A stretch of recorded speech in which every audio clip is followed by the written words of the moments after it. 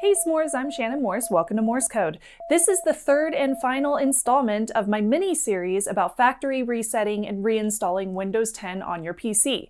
I know that everyone's requirements for PCs are totally different from each other's, so thank you to all of the folks who have provided their own tips in the comments on these 3 videos. I really appreciate it. If you missed the last 2 episodes where I show you how to prep and install Windows 10, there are some links down below in the description, which you can find by clicking on the title of this video. So on to today's video. This one is all about post reinstall. So everything that you would want to do to get back up and running as quick as possible, along with some tips to make the process much easier for future reinstalls. So let's go ahead and get started with number 1. First things first, it is time to plug your PC back into the internet if you have not done so already. So get connected, plug in Ethernet or enable Wi-Fi and update Windows 10 and let it discover all your hardware, all your peripherals that need updated drivers. You may find that you need to go through a round of restarts in order to update everything, so just have a little bit of patience, let it do its thing, and then you should get sorted. Around now is when I usually go into the settings and edit custom settings while it's updating. I turn off discoverability for my PC.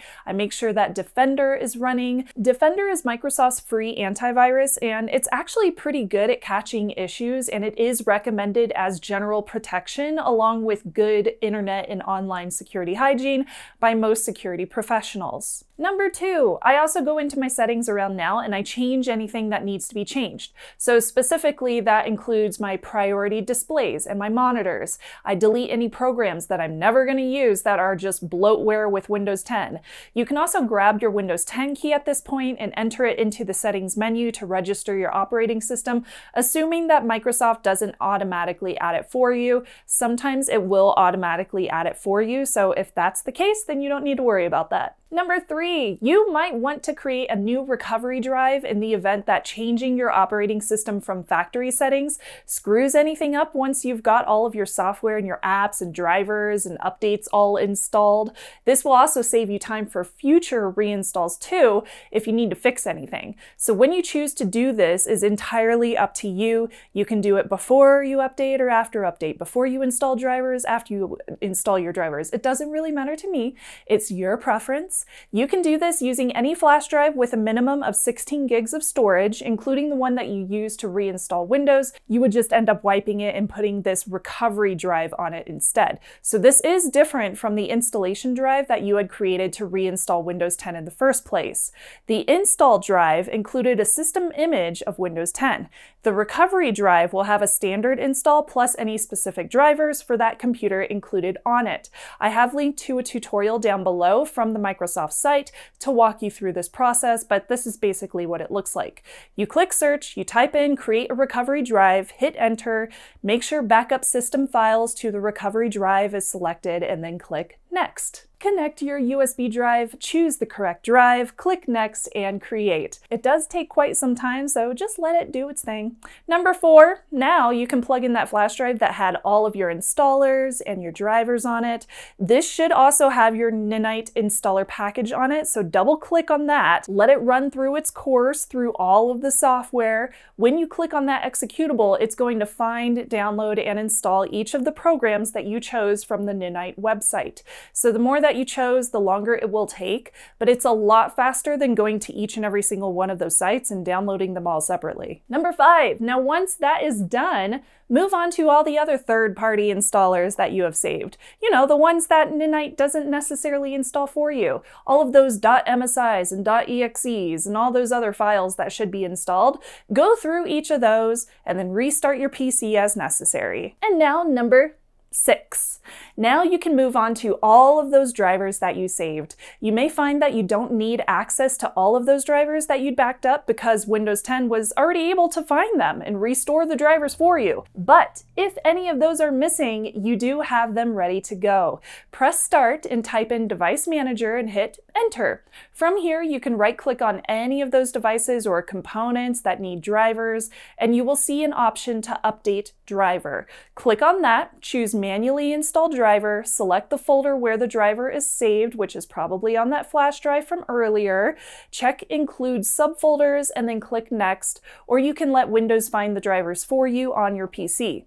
Device Manager will search for and install the device driver if that one is newer than whatever one is currently installed. You can also do the same thing in the command prompt with this line. It's actually quite simple, but FYI, this will reboot your computer, so keep that in mind before you hit enter on this command.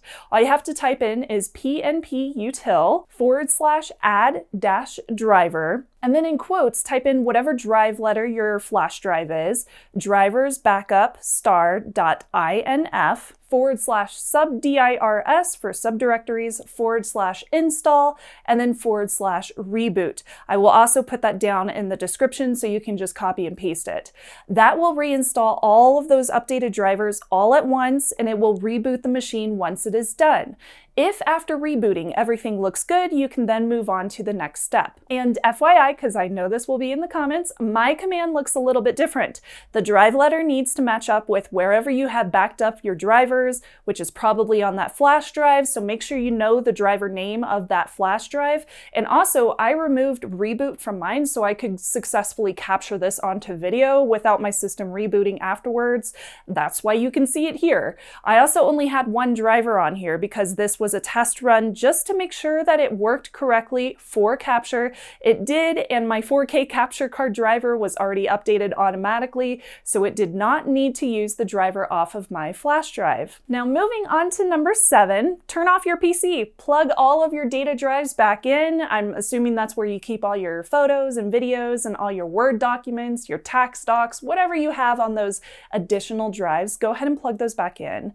You should see all of your additional data drives automatically show up in your file directory and ready to access. At this point, if you haven't already, you can always change your user directory over to a new drive.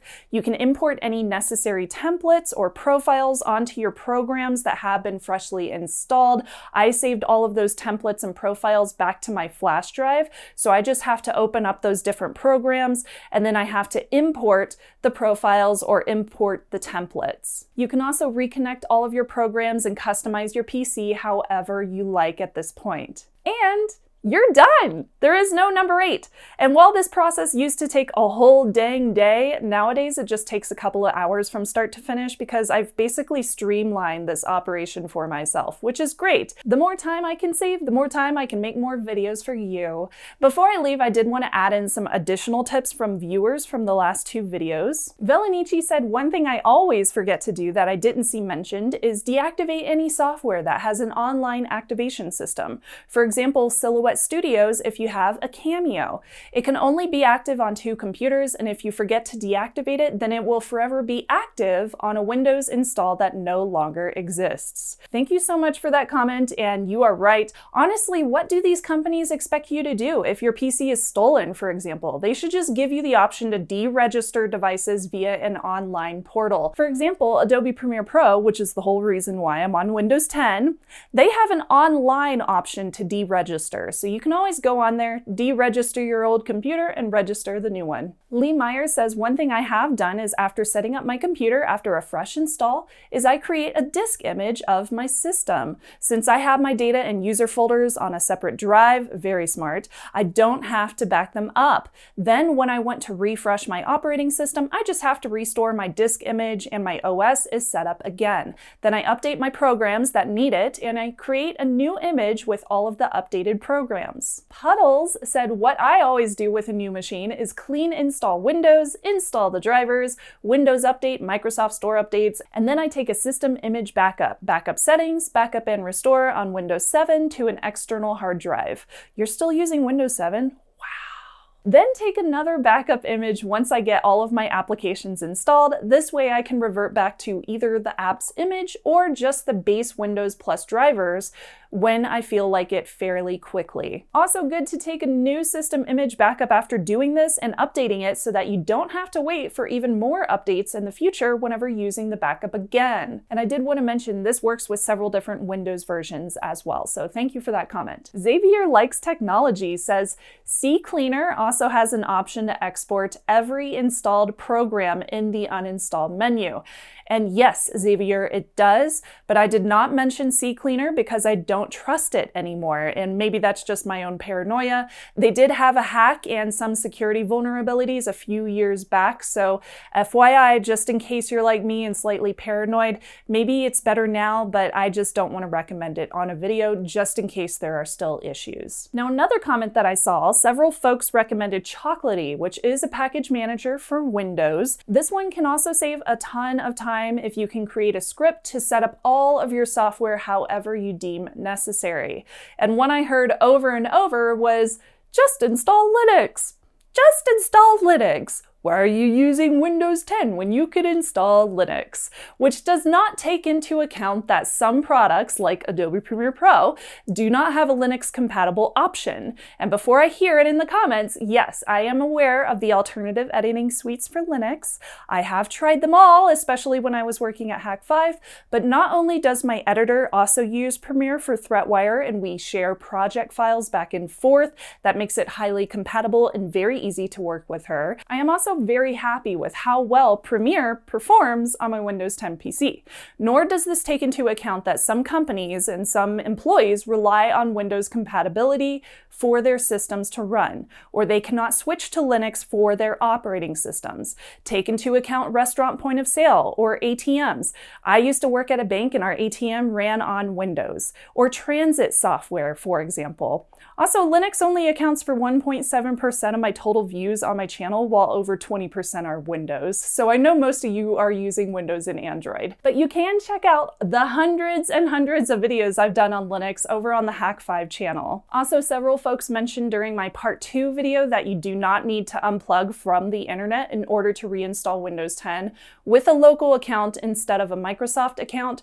So I will reiterate what I think that I'm pretty sure that I said in that video. Whether you are watching this now or in the near future, Microsoft is constantly changing how they implement operating system installs, and just disconnecting will help people who may not be running the same version of Windows 10 that I am here or in the near future. Whenever you find this video, it depends on the version and when you are installing. Plus, just disconnecting internet saves me from having to make a whole series of tutorials for each and every single version of Windows or update to Windows 10, or future videos whenever Microsoft inevitably changes this process again. So just unplug it.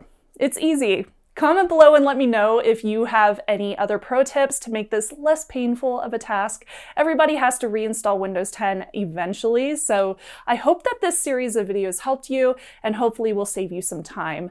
If you are new here, subscribe to become a part of this amazing Morse Code S'mores community, and check out my Patreon and Buy Me a Coffee links down below to see how you can support this channel. Consider those tip jars if you like this video series. Thank you again so much to my s'mores for subscribing and watching. I'm Shannon Morse, and I'll see you soon. Bye, y'all.